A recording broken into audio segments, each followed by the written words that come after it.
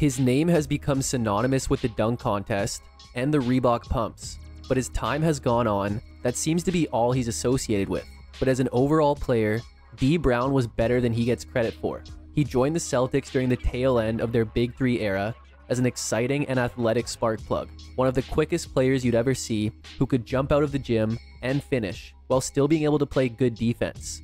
He played for the love of the game, which made it more unfortunate when he went down with a serious knee injury early in his career. He would come back and eventually have a couple really good years in the wake of the Reggie Lewis tragedy, before quickly falling out of favor in Boston as their backcourt became more and more crowded. He would get some redemption during his brief time in Toronto before ending his career in Orlando, as he played over a decade in the NBA. And even though Dee Brown is forever immortalized for his 91 dunk contest performance, he was so much more than just a novelty dunker. Let's jog your memory. A Florida native, DeCoven Dee Brown would grow up in Jacksonville, where he would eventually attend the Bulls School during his teenage years, which had one of the best athletic programs in the state. And during his time there, he would lead the Bulldogs to back-to-back state finals appearances, as he would earn all-state honors as a senior in 1986. Dee Brown would stay in-state and attend Jacksonville University, and there's not really any footage out there and only a few pictures, so I'm going to quickly summarize his time there. Brown played sparingly during his 87 freshman season, appearing in 21 games and getting less than 9 minutes per game, on the best Dolphins team of his time there, as they would finish at 19-11, but would lose to Vanderbilt in the first round of the NIT. By his sophomore season, Brown was a starter and would respond by becoming the team's second leading scorer while also leading the team in steals. But their team scoring had seen a huge drop, as they would finish at 8-21. He would break out as a junior in 1989, as the 6'1" guard would lead the team in scoring, rebounding, and steals, while playing nearly 38 minutes per game, with his 56 total steals leading the conference. And this would all lead to him being voted second team All Sun Belt. But the Dolphins' 14-16 record wouldn't get them any postseason berths. 1990 was Brown's best. As a senior, he would again lead the team in scoring on a career-high shooting percentage, as he would be a top 5 scorer in the conference. But he would also set the program and conference single-season steals record, with 88, for an average of 3 per game. But the Dolphins would only manage a 13-16 record, and again miss out on any postseason play, as Brown was named first team All-Conference. So after a good 4-year college career, Brown would enter the 1990 NBA draft. However, he wasn't a super well-known prospect until his performance at the Orlando All-Star Classic in April, when he made the All-Tournament team, averaging more than 18 points per game. So some teams had been scouting him and felt he could be a diamond in the rough, as he was lightning quick with an incredible motor and showed an ability to play bigger than his 6'1" frame due to his athleticism, even sometimes playing small forward in college. But this was still 1990, and with Brown's primary position listed as shooting guard, yet his size being more prototypical of a point guard, he was more of a tweener. Yet a little past the halfway point of the first round, Brown was off the board. So clearly Brown had the potential to be something special, as not only did the Celtics see enough in him to make him a first-round pick, but reportedly the Lakers' Jerry West was hoping he would fall to them at 27. A big part of the reason that Brown was drafted was because the Celtics were unsure if their point guard, Brian Shaw, was going to be playing for them after he had spent the past year playing in Italy, even though he had signed a contract with Boston in early 1990, agreeing to suit up for them in the 91 season. This would lead to a somewhat famous court case, but eventually Shaw was ordered to honor his commitment to the Celtics. But Celtics coach Chris Ford would also speak to Brown as a player, saying that his quickness and ability to create off the dribble was intriguing, but also his ability to be a pest on the defensive end. And on top of this, he could bring a level of excitement to an aging Celtics team. They had chose to let franchise legend Dennis Johnson walk after the 1990 season, and their trio of Larry Bird, Robert Parish, and Kevin McHale were each at least 33 years old, with Bird's back really starting to fail him. Their most promising player was a 25-year-old Reggie Lewis, who was set to take the torch from Bird after he retired. And the Celtics fans would appreciate the youth movement that Boston seemed to be heading towards, as Lewis, Brown, Shaw, and Kevin Gamble would be referred to by some as the Zip Boys. Additionally, once Brown arrived in Boston, he signed a deal with the lesser-known Reebok to endorse their shoes. And even though he would become synonymous with the Pumps a little later, he would say that the main reasons for him signing with Reebok was due to them being based in Boston, so he could stay local. but also because he hated taping his ankles, and their pump technology allowed him to tighten his shoes instead of taping his ankles. So with Shaw back and a still established team in place, Brown wouldn't have a huge role to begin his rookie year, but he would still have his moments. Over the team's first 47 games, he was getting about 21 minutes per game and putting up modest stats, but would hit double figures in 17 of those games, including a 7-game stretch in late December to early January, where he hit double figures in every game. But then All-Star Weekend came around, and this is where Dee Brown would make an everlasting impression on the NBA.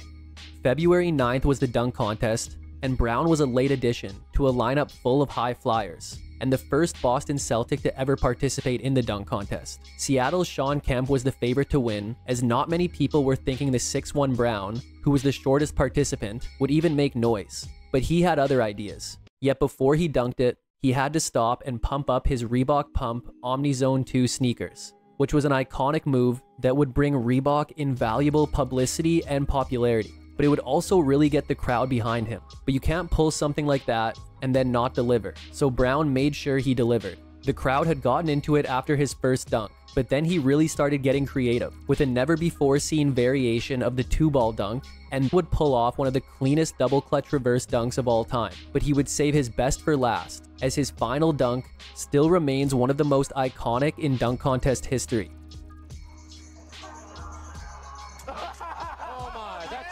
The cherry on the sundae.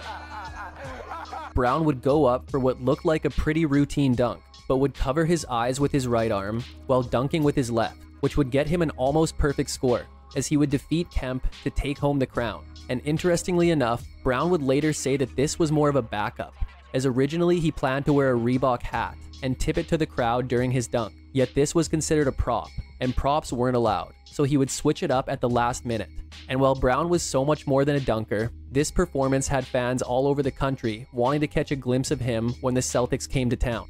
So after the break, Brown would see a slight increase in his playing time, as over the final 35 games of the year, he would receive over 5 more minutes per game, including 5 starts, as his numbers improved and included 3 games with at least 20, as he would finish the season top 10 among rookies in scoring and steals, while finishing second to Gary Payton in assists, as he was voted first team All-Rookie. And the Celtics would finish with a 56-26 record and get a first-round matchup with Indiana. This series would be closer than expected due to a great performance from Chuck Person, but Brown would still manage 19 minutes per game off the bench, while averaging about 8 points, 3 rebounds, and a steal per game, and would record double figures in 2 of those games, as Boston would eventually outlast Indiana to take the series in 5, setting up a matchup with the defending champion Detroit Pistons.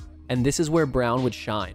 Brown's speed and quickness would give the Celtics an added dimension in this series, which the Pistons' Isaiah Thomas had trouble keeping up with, as the Celtics would try their best to exploit this by giving Brown over 31 minutes per game off the bench, averaging about 15 points, 5 rebounds, and 5 assists on over 56% shooting. And there were plenty of times where Brown would make the Pistons look like they were moving in slow motion. He would have just 12 points in a Game 1 loss, but would then go off for 22 points and 8 assists in a Game 2 win. And then he would have 13, 9, and 6 as Boston took a 2-1 lead. He would cool off in Game 4 with 8 points on 4 of 12 shooting in a loss, before coming back with a 19-point, 10-assist double-double in what would be another loss. But the Celtics were without Robert Parish for Game 6. And even though Brown had 21, 5, and 4 on nearly 70% shooting off the bench, Boston lost by 4 in overtime to end their season, as Brown's rookie year would see him average about 8.5 points, 4 assists, and a steal per game. 1992 was looking like a great opportunity for Brown to break out, and after his great end to last season, it looked like he could very well be the Celtics starting point guard in year 2, especially since Shaw was recovering from a hamstring injury to begin the year. But then just days before the season opener, Brown went down. In an October 29th practice, Brown would tear the lateral meniscus cartilage in his left knee, and this was a tough injury for a player whose athleticism was such a big part of his game. And it was also during a time before a lot of surgical advancements had been made, so an injury like this could easily end or at least alter a career. Yet although it was serious, it wouldn't end Brown's season, as he would be back in the lineup by early February. Bird would be limited to 45 games this year, and McHale would only appear in 56. And Shaw was now gone, as a few weeks before Brown came back, the Celtics sent him to the Heat for Sherman Douglas. John Bagley would be the starter once Brown returned, but once he got a few games under his belt, Brown would enter the starting lineup for the remainder of the year. and overall would build on his numbers from last year. His efficiency dropped, but it was somewhat understandable, as he would settle for more jump shots while getting more comfortable on his knee. But he would still have periods where he'd show his supreme athleticism. And by season's end, the Celtics were 51-31 and set to take on Indiana in round 1. Bagley would replace Brown in the starting lineup for the postseason, as Brown had sat out the final 5 games of the regular season, as well as missed their first-round series, due to what was described as a serious case of the flu. Yet the Celtics would make quick work of Indiana with a sweep. Brown would be back for their second-round series versus Cleveland, but would go scoreless in 6 minutes of action in Game 1, before sitting out Game 2, as the series was tied 1-1. He would give the Celtics good production over the rest of the series, but it was up and down, hitting double figures in 3 games, yet 6 points or less in the other 3 games, as the Celtics would eventually lose in 7. And Brown's shortened year would see him average about 11.5 points, 2.5 rebounds, and 5.5 assists per game. But this loss had marked the end of an era in Boston. After 13 seasons, at age 35, Larry Bird retired Tuesday in Boston. Bird would announce his retirement after the season, leaving Lewis as their top player, yet still featuring an aging Parish and McHale. But the Celtics would bring in forward Xavier McDaniel as well. Brown would play a much healthier season, as he would appear in 80 games. He would begin coming off the bench, but after 9 games he would become the team's starting point guard, and would again put up respectable numbers. But then he would be benched in favor of Sherman Douglas, with about a month and a half left in the year. Yet in those final 23 games off the bench, he would play very efficiently. And overall this year, he would hit double figures in 48 games and record 11 double-doubles, including a career-high 18 assists to go along with 15 points in a February 16th loss to Phoenix, as he would average a career-high 5.8 assists per game. And on the defensive end, he would lead the Celtics in steals per game, as they would finish with a 48-34 record and get a first-round matchup with Charlotte. Brown would come off the bench and put up 16 points and 7 assists in a Game 1 win, as he had to take on more minutes after Reggie Lewis would collapse on the court in the first quarter, and only play a few more minutes in the game before being shut down for the series. So Brown was a starter for Game 2 and would put up 13, 5, and 5 in a loss, and then put up 11 points in a Game 3 loss, before recording just 5 points in 23 minutes in a last-second Game 4 loss, which ended their season, as 93 had seen Brown average about 11 points, 6 assists, and 1.5 steals per game. But Boston was about to be blindsided by tragedy over the offseason. Lewis would tragically pass away over the summer, after collapsing again during a July workout, as he was just 27 at the time of his passing. So on top of this being a crushing blow to their team, this was likely going to be an emotional season for Brown, as he and Lewis had become very good friends. Boston would finally welcome big man Dino Raja from Europe, who they had drafted back in '89, yet would just join the team now. So although there were always going to be expectations on Brown, the passing of Lewis put added pressure on him to have a great year. And even though it wasn't a breakout, it was a big improvement, and would give fans something to cheer for. The Celtics were now without McHale, as he had retired, and although Raja would appear in 80 games, he would only start 47 of them. Brown had been shifted to shooting guard, as he and Douglas now made up the starting backcourt. And even though Brown had point guard size, his game was probably more suited for shooting guard, as he would lead the team in scoring on a then career-high scoring average, while shooting a very respectable 48%, and still showing an ability to distribute, as he would finish second on the team in assists. Additionally, his career-high 2 steals per game would lead the team and be top 10 in the league. However, for as good as Brown could be at forcing turnovers, bigger 2 guards would often take Brown to the post and use their size advantage. But overall, Brown would hit double figures in 58 games, which would include his first career 40-point game in an April 22nd defeat of Chicago, when he finished with 40 points, 7 rebounds, 5 assists, and 4 steals. But after being a team so accustomed to winning for a decade and a half, the Celtics would have their first losing season since 1979, and their 32-50 record wouldn't be enough for a playoff berth, as Brown's year ended with him averaging about 15.5 points, 4.5 assists, and 2 steals per game. Over the offseason, Brown would sign a 6-year extension worth nearly $21 million, and aside from Parish no longer being a Celtic, it was much of the same in '95, as Brown would continue as the team's starting 2-guard, but would fall to 3rd on the team in scoring, behind Raja and the newly acquired Dominique Wilkins, who signed with the Celtics in free agency. So although he was 3rd on the team in scoring, Brown would average a career-high 15.6 points per game, as overall he would hit double figures in 63 games, which included scoring a career-high 41 points on 2 separate occasions. With the addition of Wilkins, the Celtics had a solid scoring offense, but their scoring defense was near the bottom of the league. And after 70 games, they were 27-43, but they would go 8-4 to end the year, as their 35-47 record was enough for the last playoff spot in the East, where they would get Orlando in round 1. It didn't start good, as the Magic won Game 1 by 47 points, with Brown putting up 24-4.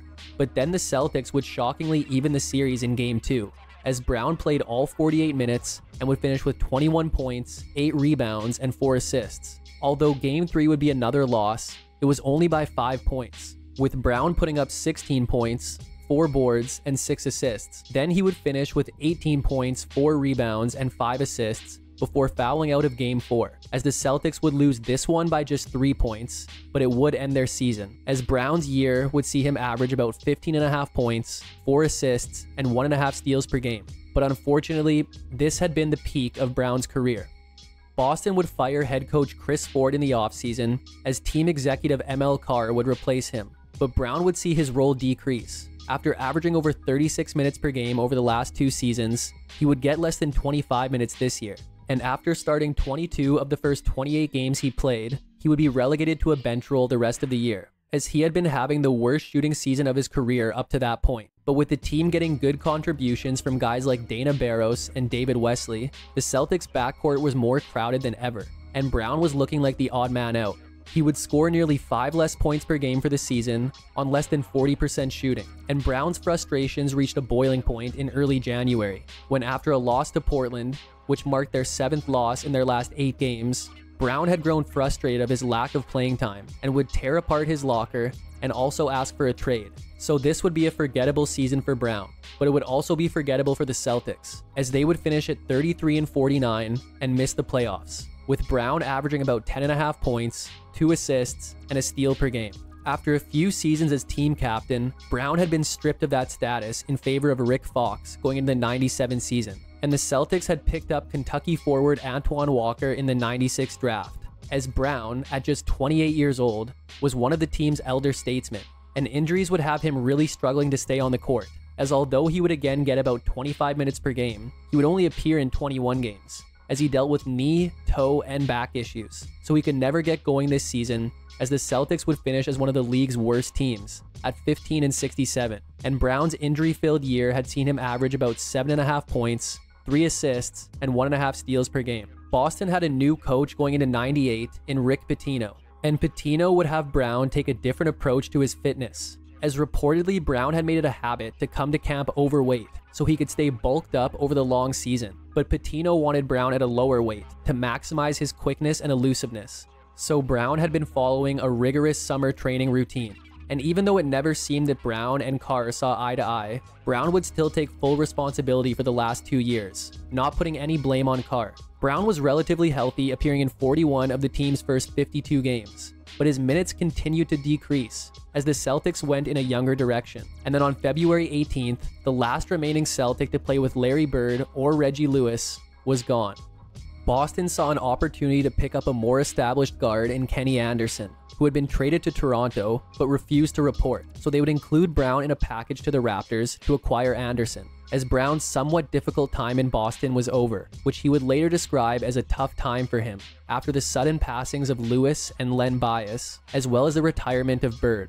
Brown would join an 11-40 Raptors team and would appear in every remaining game in a much larger role, as he would get over 29 minutes off the bench, and in that time he would bump up his numbers significantly. But the Raptors were still one of the league's worst teams, finishing at 16-66, as Brown's overall season had seen him average about 9 points, 2 assists, and a steal per game. But the lockout-shortened 99 season would be a bit of a resurgence for Dee Brown. The Raptors made a couple big splashes as they had come out of the 98 NBA draft with the high-flying Vince Carter, and the following day, they had traded their top draft pick from 2 years earlier in Marcus Camby to the Knicks. But the Raptors had 2 up-and-coming stars in Carter and his cousin Tracy McGrady. Yet they would also get a great season from Brown, as he would appear in 49 games and act as the team's 6th man. He would put up his highest scoring average since 1995, and although he would shoot just 37.8% from the field, he would actually shoot a higher percentage from 3, as 70% of his shots came from beyond the arc, leading to a 38.7% clip, as he would lead the NBA in makes and attempts from deep. He would hit double figures in 26 games, including 5 with at least 20, and would drain a career-high 9 3-pointers in an April 28th loss to Milwaukee, as he would even finish 5th in 6th Man of the Year voting. But the Raptors would go just 23-27 and miss the playoffs, as Brown's season would see him average about 11 points, 3 assists, and a steal per game. Shortly before the 2000 season, Brown would have arthroscopic surgery on his left knee and wouldn't make his first appearance until mid-November. Then in late November, he would re-injure his knee in practice and would only appear in 12 games over the next 3 months, as overall he would manage just 38 games and play limited minutes when he was on the court. But the Raptors would go 45-37 to make their first postseason appearance in franchise history versus the New York Knicks. Although Brown appeared in every game, he would only get about 6 minutes per game, with minimal contributions, as the Raptors were swept, with Brown's season ending with him averaging about 7 points, 2.5 assists, and half a steal per game. Brown was a free agent and would sign with Orlando for the 01 season, as he was supposed to give them good point guard minutes off the bench. But then in training camp, he would tear a tendon above his left knee and would only return in April to play 7 games at the end of the year. The Magic had finished at 43-39 and would get a first-round matchup with Milwaukee, and Brown would get solid minutes, as he would even go for 12 points in nearly 24 minutes of action in a Game 3 win. But also during that game, he had left the bench during a Scott Williams Bo Outlaw scuffle, which led to him being suspended for Game 4, as the Magic lost to end their season, and Brown's season had seen him average about 7 points, 1.5 assists, and half a steal per game. Brown would announce his retirement in August and take up a job in the Orlando front office. But a late season injury to Mike Miller, with the Magic still in the hunt for a playoff spot, would lead to them coaxing Brown into signing a 10-day contract for some depth until Miller returned, as he would appear in 7 games for the team late in the year before being released about 2 weeks later on March 29th, as his 7 games would see him average about 1 point, half an assist, and half a steal per game. And this would be the true end of Brown's playing days, as he would later carve out a second career as a WNBA head coach and later an NBA assistant. First and foremost, Dee Brown will always be remembered for his 91 dunk contest, and rightfully so. And while there's nothing wrong with that being your legacy, he really was a lot better than the numbers say. Injuries unfortunately affected his play, as he saw his role decline after a couple of his best years. But he could give you production on both ends of the court while never seeming to get tired.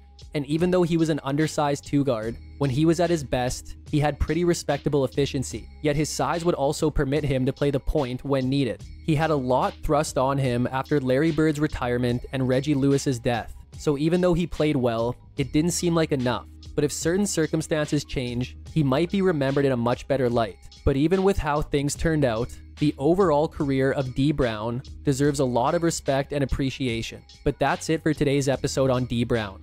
Hope you enjoyed it, and make sure to subscribe for more videos like this one. If you liked it, check out this one on his fallen teammate, or this one on another player remembered most for his dunk contest performance. Thanks for watching, and see you next time.